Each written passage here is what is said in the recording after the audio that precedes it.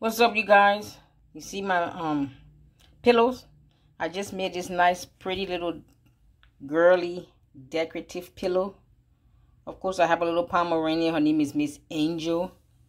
I'm experimenting, so I'm not just going to make pillows for dogs or pets. I make pillows for babies, for adults. Throw pillows for your bedroom or your kids' bedroom or your living room. Some accent decorative pillows. But I was just experimenting. I figured this might be a good experiment. So I just made this pillow. Ain't that nice? This is the, well, is this the back or the front? I'll let you decide. And here's the other side. So what would you call this? It says Sweet Dreams. And then you flip it over. Angel with a paw print. How cute is that? The size of this pillow is, what's the size of the pillow? 9 by 12. 9.5 inch by 12 inch. Pretty small little pillow. It's not that big.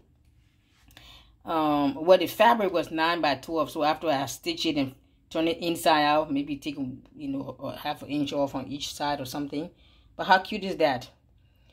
So if you like and you're interested, I make pillows for the house, for the bedroom, for the living room, for your baby, for you, for your kid, and for your pet. How awesome is that? So this could be the front or the back, and then you just flip it over. And there it says, Sweet Dreams, Miss Angel. That's your new pillow, Miss Angel. You like it? You like your new pillow?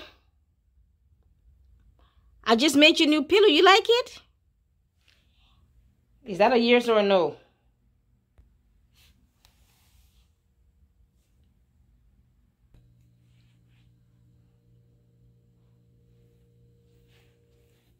I think Angel like her new pillow.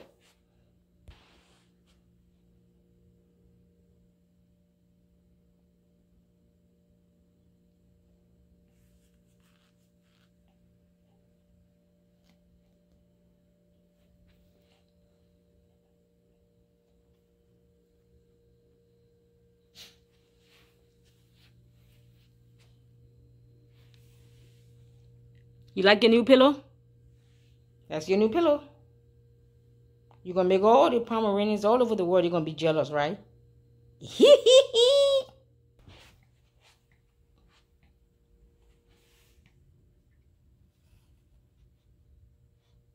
I think Angel love her pillow.